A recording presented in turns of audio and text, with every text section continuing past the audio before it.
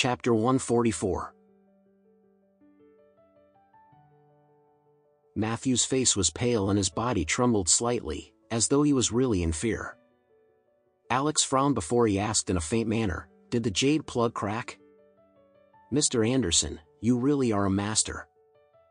I can't believe that you've actually guessed it right." Matthew's voice was very soft as he sighed. "Initially, we followed all of your instructions without fail. After sealing the jade plug off in the yellow bag, our entire family ate vegetarian food for 7 days without seeing any blood at all. However, one day, my stupid nephew Watson secretly ate some stewed non-veg soup. Moreover, he accidentally stained chicken blood on the yellow paper bag that the jade plug was sealed in. As soon as the blood fell on the yellow paper bag, the jade plug cracked immediately. I've already beat Watson up and locked him up at home, but strange things are still happening." Alex frowned before he asked, "What kind of strange things have you encountered?" Matthew hurriedly replied, "Last night, there was a violent thunderstorm. Unexpectedly, lightning actually struck and scorched the century-old tree in the Lane family courtyard. Besides that, the tablet of the Lane family's ancestors, which was enshrined in our ancestral hall, actually fell to the ground and broke into half for no reason at all. This is a terrible omen." Alex frowned as soon as he heard Matthew's words. From the perspective of Korean means, planting an osmanthus tree in the courtyard was a symbol of wealth and good fortune. However, since the osmanthus tree was scorched because it was struck by lightning, this indicated that misfortune was about to fall upon the Lane family. Moreover, a broken ancestor tablet signified that a member of the Lane family will die. Alex really did not expect the spirit contained in the jade plug to be so evil and ominous.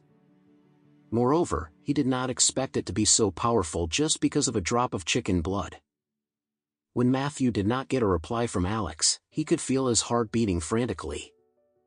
He continued pleading over the other end of the line, "Even though the Lane family has been involved in the business industry for many generations, I've always been kind towards others. I've never done anything to harm nature or hurt anyone at all. Mr. Anderson, please help me save my family." At this time, Alex could only reply, "Mr. Lane, I would really like to save you, but it seems as though the spirit in the jade plug is really very powerful. Since Watson has been carrying the jade plug on him for so many years, it seems as though it has already bound itself to the Lane family. Therefore, there is no way that we can deal with it by just using a simple talisman. What should I do now, then? The Lane family is suffering from so much misfortune. This is really unfortunate for the entire family." Matthew sighed as his voice trembled. Alex replied at this time, "The evil spirit gains strength when it gets blood.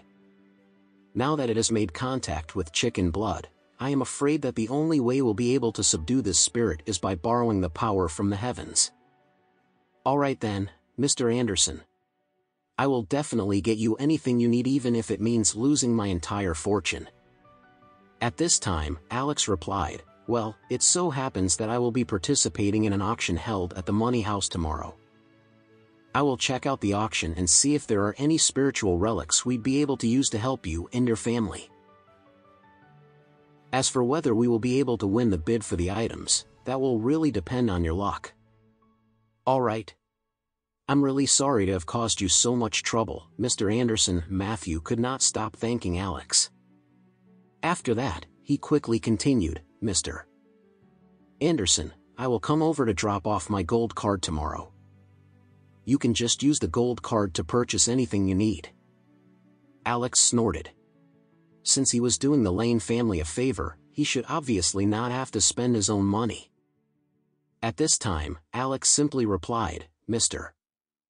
Lane, you should be mentally prepared. It is not so easy to obtain any spiritual relics, and sometimes, we will not be able to purchase it even if it is available. Therefore, whether we will be able to purchase the spiritual relics at the auction tomorrow or otherwise would really depend on your luck." Matthew answered, "Yes, I will also look for the spiritual relics on my own. However, I'm afraid I'd still have to trouble you, Mr. Anderson."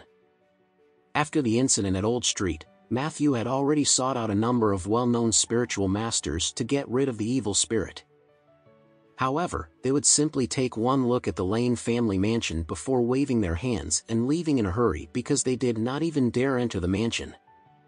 Therefore, Matthew's only hope was Alex. In fact, Alex did not understand why this was happening. Matthew should have a peaceful and happy life because he had never done anything to harm anyone else in this life. Unexpectedly, in a twist of fate, his nephew, Watson, turned out to be someone who would turn his entire family upside down. If Alex had not saved him the other day, the entire Lane family would have been destroyed within a year.